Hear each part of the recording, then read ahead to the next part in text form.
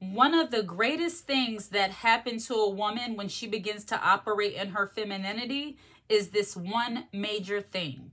But first, like and subscribe to the channel and share this content. Hit the notification bell so that you're aware when I post a brand new video. There is one major change you will see when you begin to operate in your femininity as a woman. The number one thing you will see and recognize and understand is that everything is not that serious. When you begin to lean into your femininity as a woman and you get more in touch with your feminine essence, the way you flow and operate as a woman, you will soon realize that everything is not that serious. Everything is not your fight. Everything is not a battle. Everything doesn't have to be struggle. You are able to just flow and be free as a woman.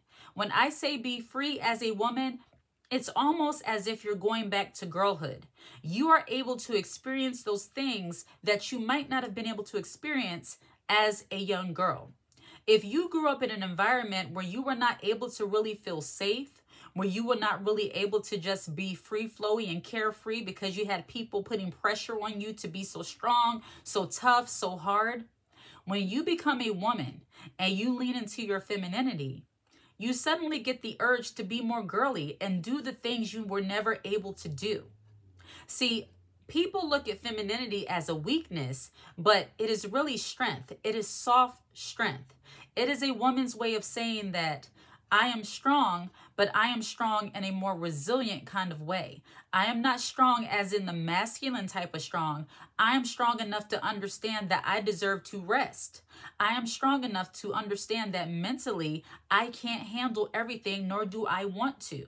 And when you adopt that mentality, you begin to partake in things that support your feminine wellness. What do I mean by support your feminine wellness? Feminine wellness is taking care of your mind, your body, and your spirit before you take care of anything else. No more self-sacrificing for the greater good of someone else, i.e., except your children. Of course, that mama bear instinct kicks in. But feminine women no longer sacrifice their mental, physical, and spiritual health and well-being in order to prove themselves to other people, in order to prove their value. Leaning into your femininity helps you to escape that need, that urge to prove that you are valuable based on the things that you are doing, and it becomes more so about who you are as a woman. When you begin to support your feminine wellness, your feminine physically, mentally, and spiritually, you now rest when you need to rest. You now make sure you get enough sleep when you're able to get enough sleep. I understand that a lot of us have busy lives, but once again, when you lean into your femininity, you begin to realize that your body is precious, that your body has, it's sensitive and it can't do things that a man can do, that you are not built to withstand a lot of intense pressure, be it physical or mental, for long periods of time. As women, when you lean into your feminine essence, you now value yourself so much so that you are willing to take a step back from those things that are aggravating you, whether it be physically or mentally, and you take a time out. And when you take that time out, you get in touch with your girl. And what do I mean by getting in touch with your girl? You can develop little habits throughout your day, throughout your life, that support your femininity and help you to stay more connected to your womanly, feminine girl side. For me, I like to do something as simple as drinking out of cute teacups and mugs, coffee mugs. I've been drinking out of this coffee mug all month because it's now the fall season. I have others, but I like this one. Drinking out of cute little mugs, out of teacups, when you are more in the masculine way of thinking as a woman, you might look at that as like, oh, that's so corny, that's so shallow. Who cares about what your mug look like? Who cares about what your teacup looks like? As long as I'm drinking my coffee, I just need my coffee, put it in anything. Feminine women do not think that way. We very much feel better when our surroundings and even our utensils, the things that we use, are cute. For me, I don't know if you noticed those pictures on my wall back there, but the one underneath of it says, "Glitter makes me happy." And when I walk into this room and see that picture, it makes me happy. When I see that Chanel picture on the top with the perfume image and the flowers, that makes me happy. It makes me feel more feminine. It makes me feel more girly. It keeps me in that softer space. When you are in your femininity, you do things like that. You don't take life so seriously. You don't allow this life to harden you.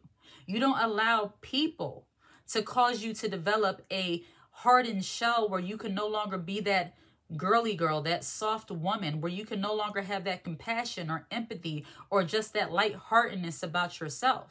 You don't let people do that to you. And because you don't let people do that to you, you develop ways to keep yourself in the feminine energy. This mug says fiercely feminine because I believe that is me. I am fiercely feminine, and I'm not conceited for saying that. And you should believe that about you too.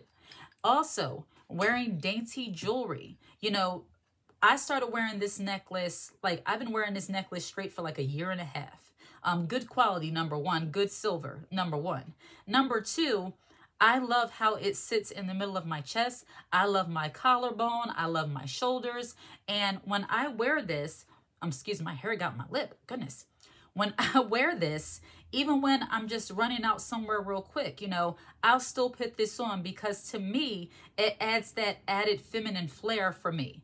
I'm putting on cute little earrings, you know, studs, you know, wearing those kind of things, cute cardigans, you know, during this time of year, because it is the fall season, you know, as women, I think we should try to get away from those darker colors because a lot of women deal with things like seasonal affective disorder and, you know, other things that might make you feel a little bit depressed, especially because the sun is not out as much.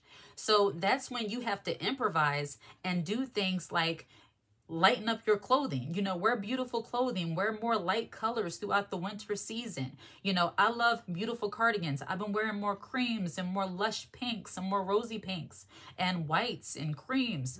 You know, doing those kind of things as women will help you to stay in your feminine energy. When you care about how you look and care about how you present to the world, that really helps you to stay in that feminine place.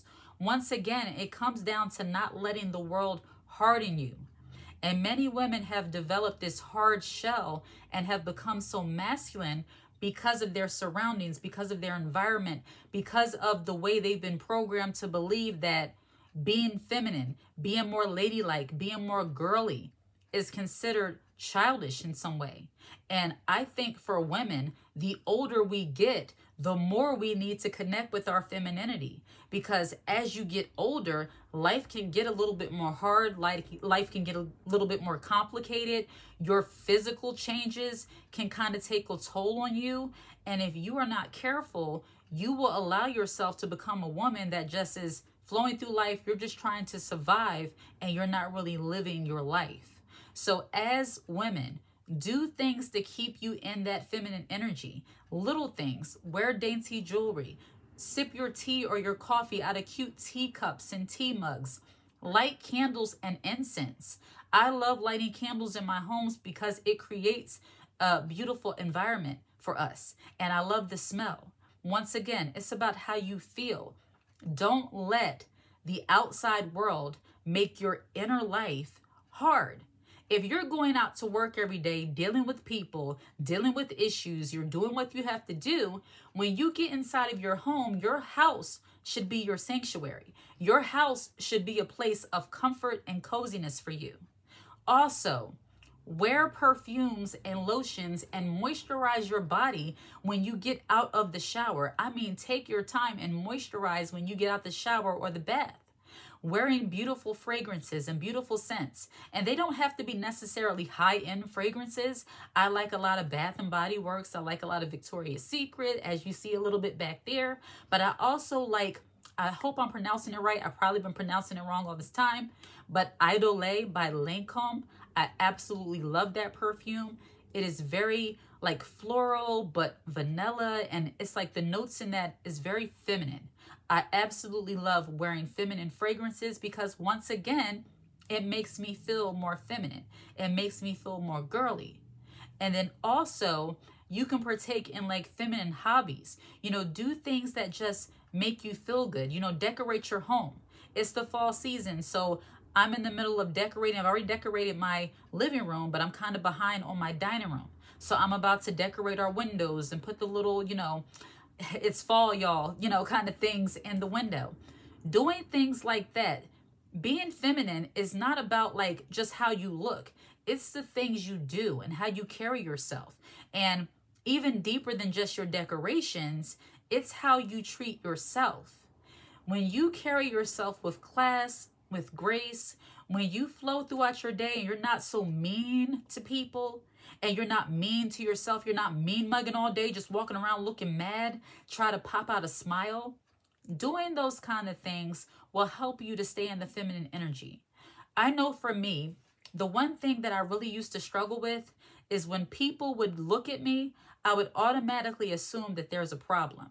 I would be thinking like, why are you looking at me? What's the problem? That kind of thing. Not until I started getting compliments, and I'm not saying this to, you know, toot my own horn or anything like that or be conceited, but not until I started getting compliments from other women did I realize that, okay, when people look at you, there's not always an issue. Sometimes they're admiring you. I had to say to myself, why do people look at beautiful flowers? Because they're beautiful. And as women, especially when you're coming off of being more masculine in nature, you have to get accustomed to people maybe looking at you and complimenting you and not always taking it as if it's a negative. So my thing, and this is just a little side note, give people the benefit of the doubt before you're ready to snap and say, what are you looking at? What's your problem?